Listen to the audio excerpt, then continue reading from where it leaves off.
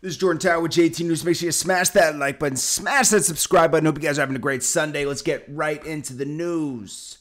We'll get to this in a second. We'll get to this in a second. And we'll get to this right now. We got YFN Lucci and Young Thug. Supposedly, now these guys have had problems over the years. Allegedly, well, there's pictures, but YFN Lucci allegedly and Jericho at one point, years ago, they were together, and then they weren't, okay? But this is a point where her and Young Thug were having a problem, and maybe she just tried to make him mad, okay?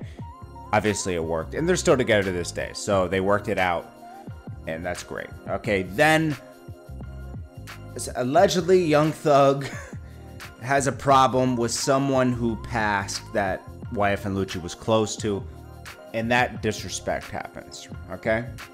These two continually disrespect each other on huge levels. Luckily, nobody's been hurt because there have been incidences where somebody could have gotten hurt. But now, he announces that they might be doing a mixtape together. Is that even possible? Has too much been done where they can't work together and just they can coexist in the same city? I mean, the way these guys troll each other, they'll go even as far as taking pictures of each other's cars, saying, I know where you're at. I know where you're at. YFN Lucci's truck got Swiss cheesed at the Lenox Mall and nothing happened, okay? I mean, he wasn't in it, obviously. He was shopping, so it was a message. I think these two actually like each other. It's like, you know, like they want to be friends with each other, but they can't. They kind of respect each other on a certain level, but they can't. Could they do a mixtape together? Well, if the right person brought them together, I think so. He announced that he has a mixtape with them.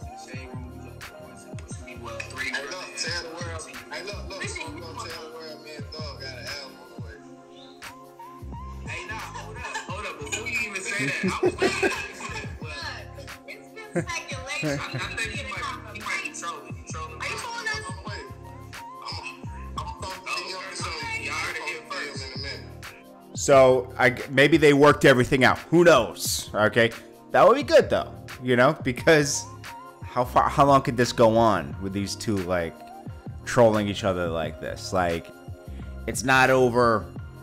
You know. Anyways, we'll move on from this. Boosie reacts to Hurricane Chris. Now, Hurricane Chris, something happened. Unfortunately, he even is very remorseful for what happened had to happen. Allegedly, someone tried to take his vehicle from him, and he defended himself. And unfortunately, somebody passed away. And he was very remorseful that he said, hey, pray for that other family. If he was maliciously doing something, he wouldn't say pray for the other family. I mean, when I met Hurricane Chris, and I interviewed him before, seems like a person that has good intentions and good vibes inside, okay? I can only go from my experience and my takeaway from somebody's character. Seemed like a good person. I don't know him like personally, so I can't vouch for that. But from his reaction to this, he even made a statement. Like he wasn't, you know, hiding or anything. Boosie made a statement about it. Right here. You hear about the Hurricane Chris? Yeah, I heard you try to rob Hurricane. You're supposed to smack his ass. I'll be thinking of rappers.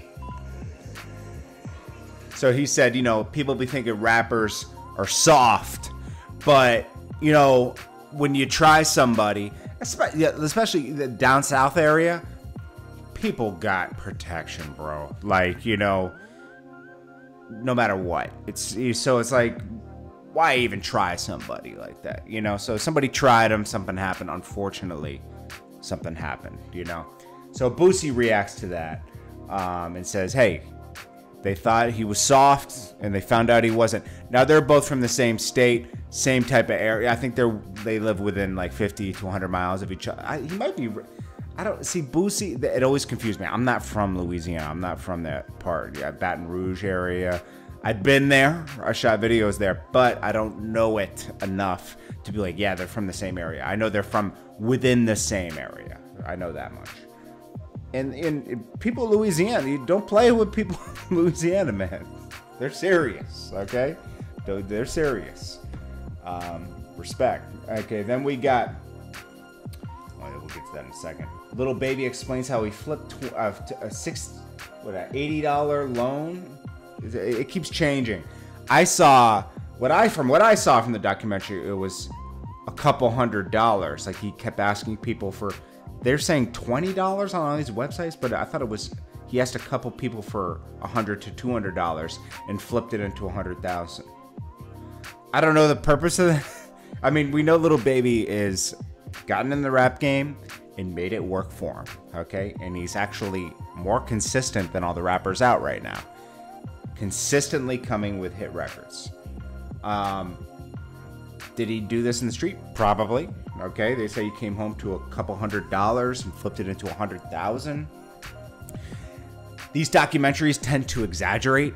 Even if he flipped a couple $100 into $10,000, $20,000 and went from there, that's impressive. Okay, so in no way am I downplaying. I just know that for a documentary, you would inflate it a little bit.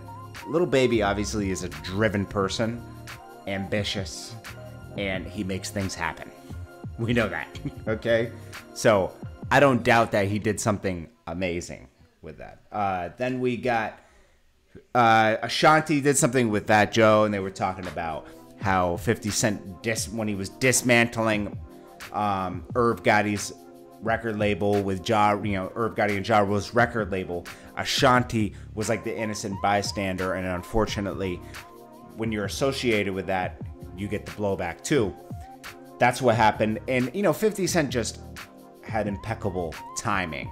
At that time, they were going through another case, distracted from that, and it was perfect timing for 50 to come in and dismantle. Plus 50 Cent was the top, he was the Drake of that time, if you say, like, couldn't do any wrong. Anything he did, people gravitated towards. He still kind of has that effect now, but now it's with television, and that was that. I mean, she just reacted to that. She also found out, I already reported this, but she found out during other interviews with Fat Joe that they didn't want her on What's Love song. They wanted to put someone like Jennifer Lopez or something and just have Ashanti reference and write it. And Fat Joe made sure that Ashanti stayed on the record. I think that's everything. Yes, I covered everything. Okay, so anyways, guys, I appreciate you guys. I hope you guys look in the mirror and believe in yourself. I know I preach this every time, but I just want you to, sometimes you got to hear it over and over again. Anything's possible. Don't believe anybody when they tell you that'll never happen. That's not possible. Those are people that don't believe in themselves.